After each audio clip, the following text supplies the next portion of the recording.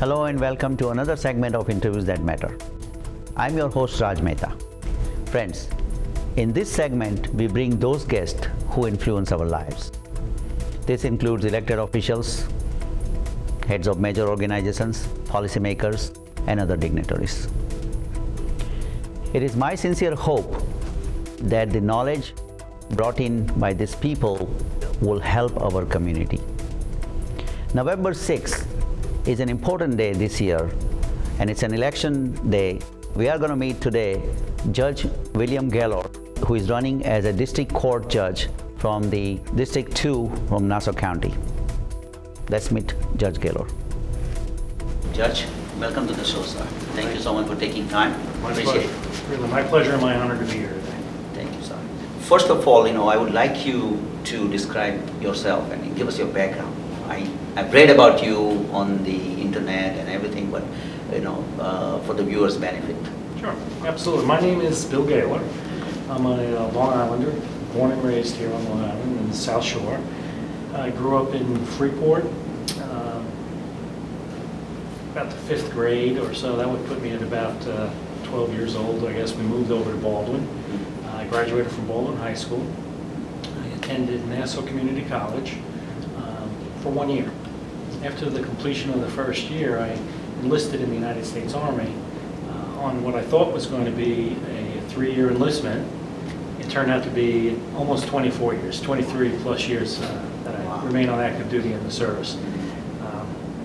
Thank goodness and thank God to a bunch of great non-commissioned officers who were leading me, pushing me along, and recommending me for officer candidate school. And ironically, the first time I applied to officer candidate school, all excited because I thought I was going to become an officer. I received my little 3x5 card from the Department of the Army, Washington, D.C., looked at it and it said, "Thank you for your application to officer candidate school, but others have been found more favorably qualified." So then the Army, in its infinite wisdom, shipped me off to Korea, where I got to spend another year in Korea. This is back in 1983. Right. And upon my return from Korea, I applied again for officer candidate school. This time was accepted, and I attended officer candidate school over the winter of 1984, early 85, and was commissioned as an officer. And I became a lieutenant in the Quartermaster Corps of the United States Army and served until 2004. Wow. Yep. Great.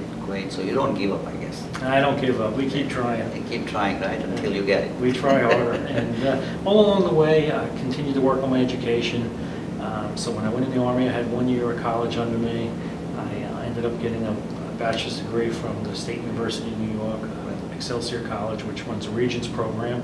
It allowed me, while I was in the military, to transfer my credits back to the State University New York system and get a degree. I then went on to obtain my master's degree from a university called East Texas State University in Texarkana, Texas. It's now was absorbed into the Texas A&M school system, so it's now a Texas A&M school at Texarkana.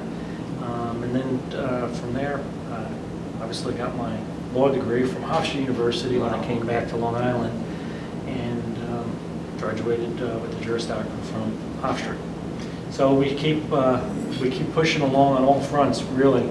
Education is so important nowadays. And my daughter just graduated from NYU. She's living in the city. She's thinking about working for a year or so to gain some experience and then possibly going back to school. But the life is the world is hers for the taking. So we encourage her to keep pushing and striving to be better each day, and we're blessed, really. So that's my life story too. I don't give up. Yeah, you can. And I guess that's the way to go, really. No, you can never become complacent with your station in life. There's always something more or challenging or different, or a way that we can make a contribution back to our communities and society or to our nation. So we keep giving back. Now you had a successful career in Army. Like you raised all the way to Colonel. Yeah, I enlisted as a private, E1. We can't get any lower than that, with no rank on your shoulder. And By the time I came out, I was a lieutenant colonel. Lieutenant, okay. Lieutenant colonel, which is an '05. The next promotion would have been full colonel, and then you have obviously brigadier general after that. Okay. But no, we chose to get out of the service, and I say we because it was a family decision back in 2004, because my daughter was in high school. I had returned from being posted in Europe for 3 years in 2001, and I would have redeployed back overseas for another 3 years. But my daughter being in high school, the family, made a decision that we didn't want to pull her out of 10th or 11th grade. Right. At a time when that's so important, for young people to do well. So I decided to retire from the service and let her finish out, her high school years in Limburg and begin her college career, basically. So you have one daughter? I have one stepdaughter. I have 2 children from a prior marriage. They live in Georgia. My daughter Christine is 28, and my son Bill is 26. Were you involved in any combat situation? Yeah, I was absolutely. It's hard to escape combat tours, especially in today's Army. Not much different during my time in the Army. I served in the Panama invasion. I was in Panama. That was back in 1989 to 1990, where the government ousted Manuel Noriega from Panama. Right. Due to the atrocities that were going on there. So I was in Panama for 13 months prior to the invasion, and then through the new year, and returned back to the States in May of 1990. And then I was later deployed to, when I was stationed in Europe, we deployed to Albania and then Kosovo for the Kosovo invasion. Conflict, right. And thankfully that was a relatively short excursion. I was down in Albania and Kosovo for almost 5 months, and then redeployed back to Heidelberg, Germany, where I was posted. I was stationed with a NATO unit, so we spent most of our time in the Ace Mobile Force, deployed somewhere within the NATO countries. What was your role when you were in combat situation? Well, I was on the administrative side, or? Yeah, I was a NATO logistics officer, so responsible for sustaining the force while we were in Albania and Kosovo. Basically, we would. My job was to bring in the logistics, either, and logistics is accomplished in a couple of ways, all working hand in hand. Host nation support, what things can we get from the local communities, food, fuel, spare parts. Being that it was Albania and it was not a well-developed country at that time, most of our support was ordered from Italy or Europe, or flown in from the United States. We were responsible for establishing contracts with government contractors. Some of the big ones, Cisco provided a tremendous amount of food and whatnot, but government contracts to sustain the force basically while we were there. So basically infrastructure, involved in logistics and infrastructure. Exactly, logistics and infrastructure, yeah.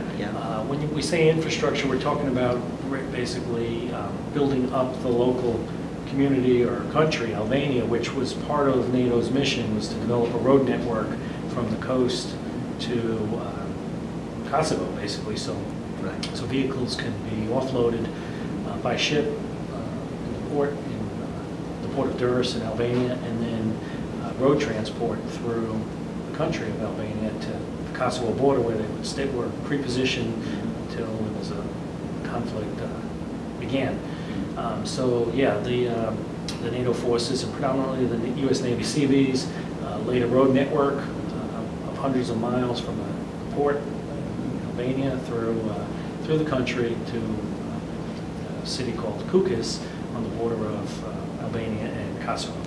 So we watched that, but that's, when you say infrastructure, that's what you're really talking about, building up a country so to sustain the force. And while we were doing that, my primary mission was to sustain the NATO and American forces with supplies, to resupply them basically, and coordinate and arrange for the resupply of the different commodities of fuel for the from boots to gun. Exactly. What's the bullets? You got it. Right? Boots Yeah. to bullets. Well, we Everything were involved in supply chain for Defense Logistic Agency for creating a system for them. So Yeah. it was like from all the way, tracking all those from the order point to, until it arrives. Yeah, absolutely. Tracking all this. And I would imagine that with your company, you were probably involved in tracking order ship times. Absolutely. From when the soldier made the demand on the battlefield until the part, and that was transmitted electronically through the system till the warehouseman in Texas or wherever it was at one of the depots pulled apart. Yep. And it was shipped back down to.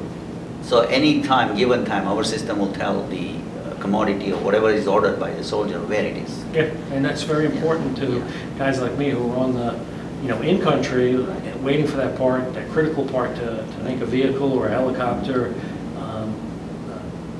flyable or drivable again. So very critical. So you were there until the mission is over. Like you have to be there, right? Yeah. Stationed there until the mission is over. That's correct. So we fly down and or if you're in the 82nd Airborne Division, you jump in, you do your mission, and then you get out. You can fly back out or take a ship or boat or something that vehicles and convoy out. So. Thank you, Judge. We'll take a short break and we'll be right back.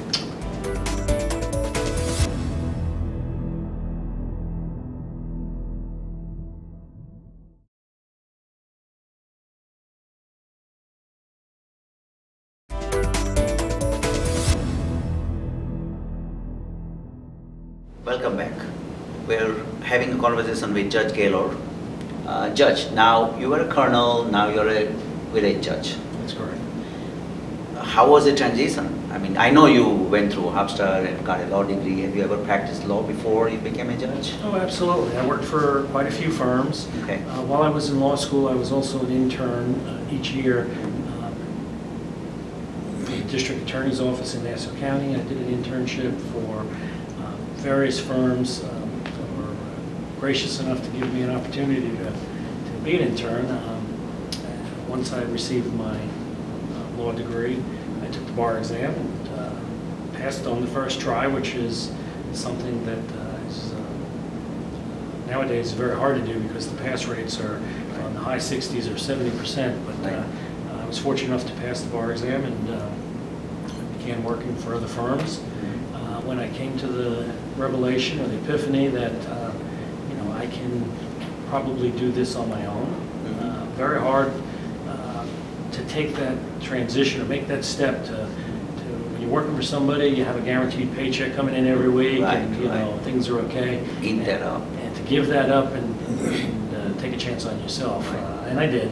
And I opened my own practice, and I have my own practice now in Nassau County. It's in Limbrook, on Atlantic Avenue. And, we're a full service firm, civil litigation, criminal matters, whatever may come in the door.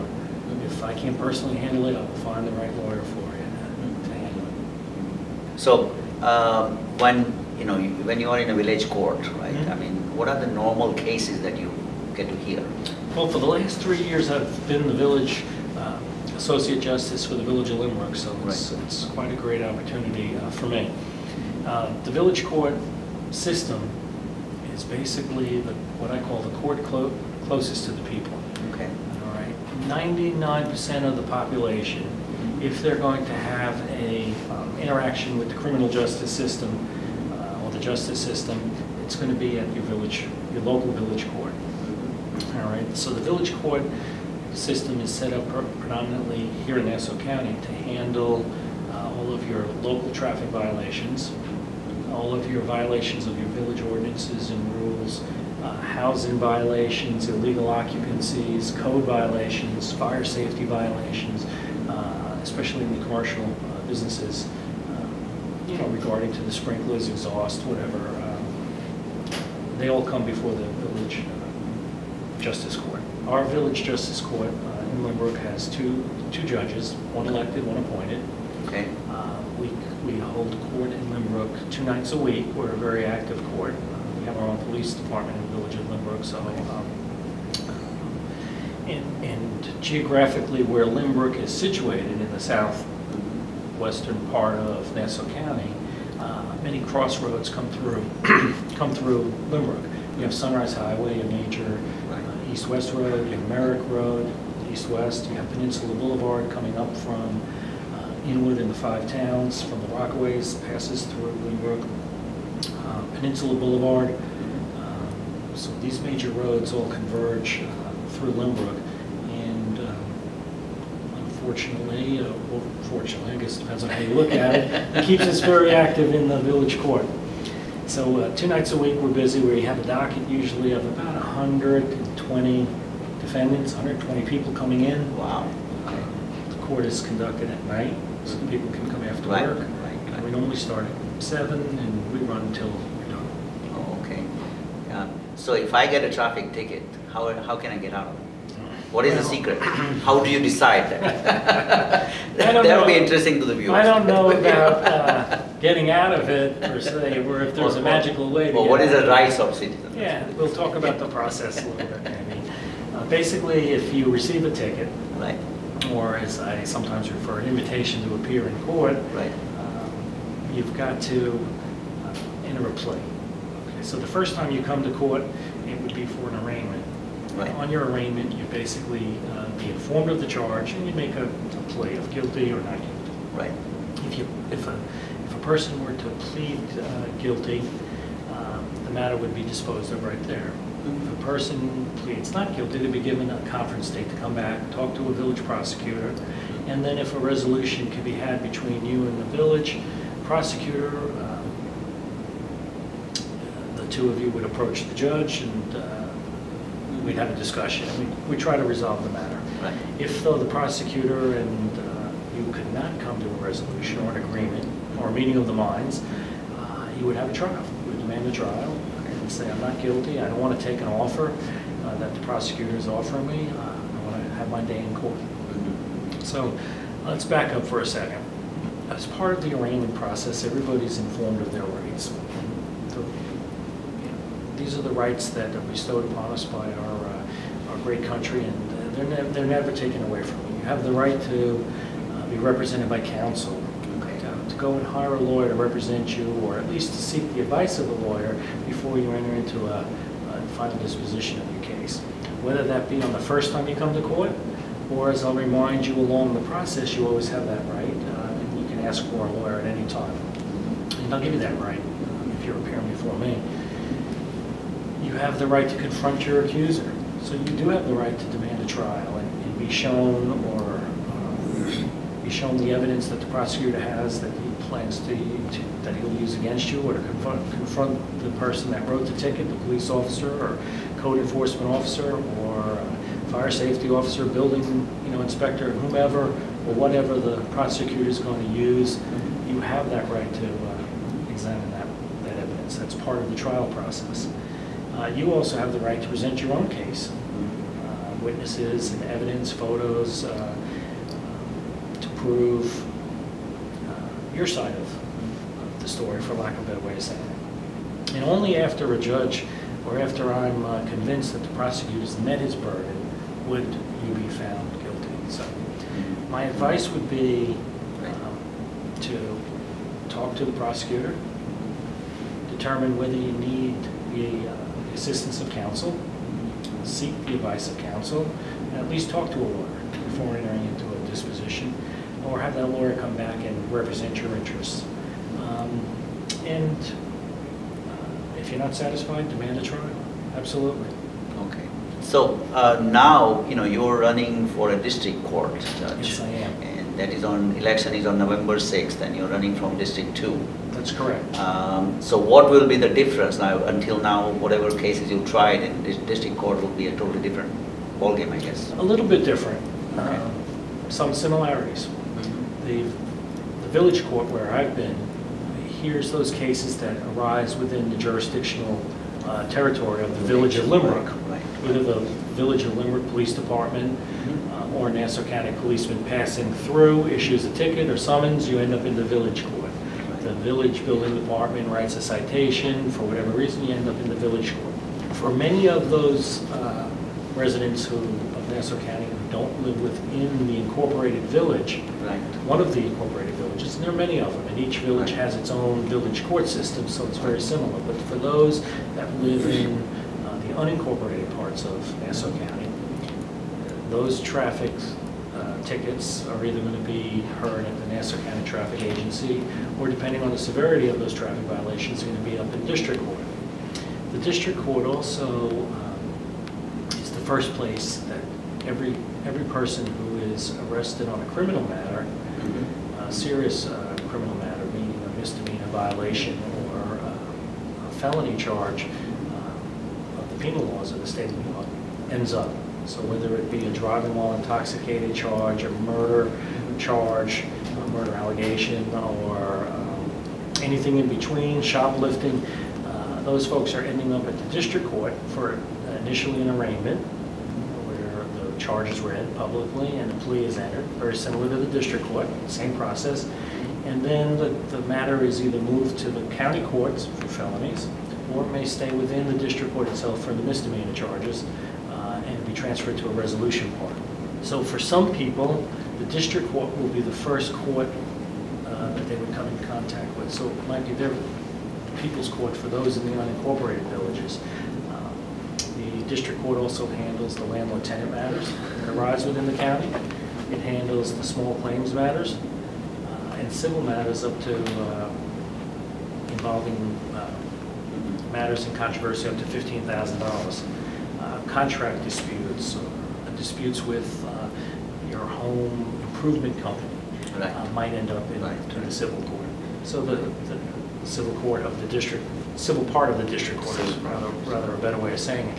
So the district court handles not only the criminal matters, but also civil matters, landlord-tenant, small claims, for those citizens of the county, Nassau County. So November 6th is the election day, and your name will be there as a district court judge. How many judges will be elected on that day on the district court? Because I live and reside in Nassau County, Right. in the town of Hempstead portion of the county, I'm running for the 2nd district, which covers the geographical area of the town of Hempstead and the city of Long Beach. Right. So there are 3 district court positions that are coming open. Okay. Meaning that the terms of those 3 judges that are sitting in those positions now expires. Right. And I'm running along with 2 other folks to replace those 3. Okay. So 3 versus 3. That's how it works. 3 versus 3. So then, pretty good chance of getting elected. We would think. Right? Because, listen, I hope I have a better than 50-50 shot at it, but yeah. Well, we want to wish you good luck anyway, but absolutely. now I know that there is really, it's 3 versus 3. It's 3 versus 3. And you are also a good friend of our very good friend, Judge Pasala. Yeah, he's a dear friend of mine, as well as I know he's a dear friend of yours. Right. And I've known Judge John Pasala for many, many years. He's been a supporter while I was in the military of mine. He continues to be a supporter. He's an absolutely wonderful, intelligent jurist, a great man and a great American who loves his community and his country. And he's a great friend of Indian community. Yeah, absolutely. Absolutely. So, once you get elected for district court, how long is the term? District court judge is elected for 6 years. 6 years, okay. So after 6 years, you may have to think about something else. So right now, I cannot even ask you for future plans.